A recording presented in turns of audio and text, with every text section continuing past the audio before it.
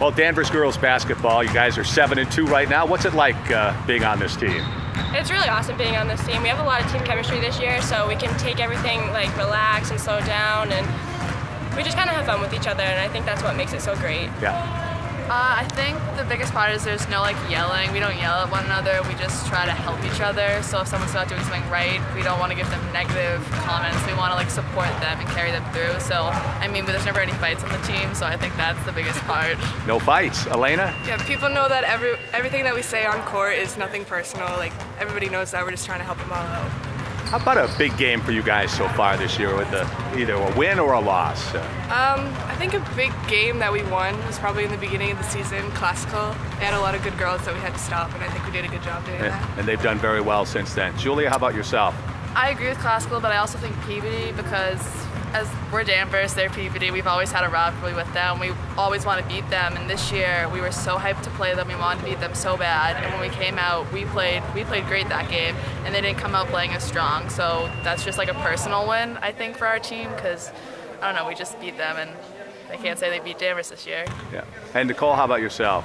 I think that we had a couple last-minute wins with Beverly, Classical, and English, and I think they all just really tied together because we had people step up in big time, so it was really good to get those wins. And for you guys, you have a huge week coming up with a big non-league game on Monday night against Groton Dunstable. And tell us about this week coming. You got Swampscott and then Revere. This week is definitely going to be a stretch. I mean, we have Groton, we have Swampscott, and we have Revere. Revere is going to be a real tough game because they're obviously undefeated, and it would be good to knock them off their horse a little bit. But we're going to be busy. We have midterms, we have games. Like, it's going to be stressful, but we can do it.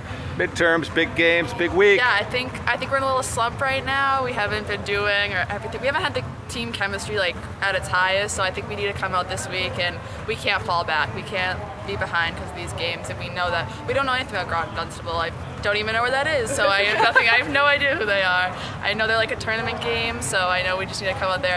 That might be the toughest one. Maybe I really don't know. Revere might be the hardest though. Well, I think Groton and Revere would both be very tough. Yeah. Yeah, I'm not really worried though. I think I'm a little confident. I think we can bust maybe a couple out. So I think that'll be good for us. As we pan out here, we got a practice going on here at Danvers High School. But other than you three captains, can you single out a player that might have stepped up so far this year for you? Well, there's a couple, but I'll just talk about one. Sarah McCarriston, she's really good to get off the bench, especially when our shooters aren't having a good night. She can come out and shoot them threes. Julia, who might you pick? I'd probably pick Lily Montanari. She came out of nowhere this year, first tryout. We were like, wow, like what she missed. She made every shot. Like I don't think she missed a shot for like the first 2 weeks of practice. We were like, where did this come from? We're like, oh my gosh. And then the first 3 games, I think she had like 10. Yeah, she had the winning point. The last was it Peabody and Classical. She had Peabody and English winning points. And she's very calm under pressure. Yeah.